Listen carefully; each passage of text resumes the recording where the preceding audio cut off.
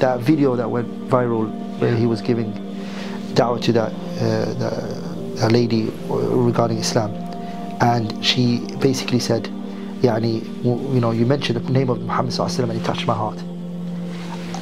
Honestly, I really cried when I saw that. And one of the things that really made me feel emotional was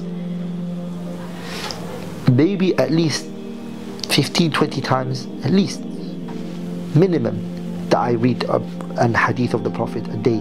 I come across it, either I'm teaching someone, or I say it, or I reference it, or I read it somewhere.